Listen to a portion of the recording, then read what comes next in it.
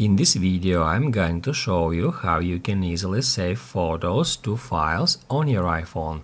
Be sure to watch the video to the very end so you don't make any mistakes.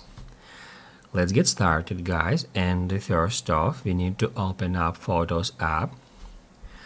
After that we need to search for a photo we would like to save as a file. Once you find a photo, just open it up. Then tap right here at Share button.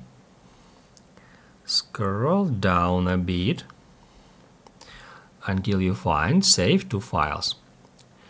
Tap at this option and you will be taken to the Files app. First off, guys, here I recommend you to go to Files app homepage, where just under Locations you can easily find On My iPhone. Go to that directory. Here you can select one of the folders, such as Downloads. Maybe you got another folders here, and also you can tap right there at three dots and create new one. I'm just gonna name it Test. Then hit Done. Once you tap at Done, you will be taken to the folder you have just created.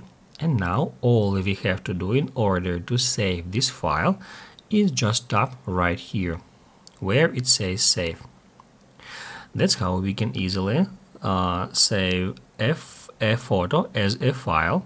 However, we can also do so right from here without opening a photo. We can just long press on it, then hit Share, and then in the same way save to files.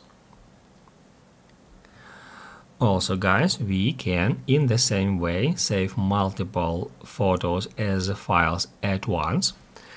To do that, we need to tap right here at Select, then select some photos or videos, just like that. After that, tap right here at Share, scroll down and select Save to Files. Now I'm going to show you how we can easily find photos that we have saved as files. To do that, we need to use Files app.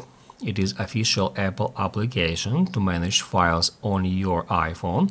If you cannot find it on your home screen, just swipe down and search for files in that way. That's how we can easily find it. Now we need to go to the directory in which we've saved our photos. Here it is on my iPhone. We have test folder, and now if I get into it, I can get access to all the photos that I've saved to that directory. Basically, guys, that's it. So if this video was helpful for you, don't forget to hit the like button.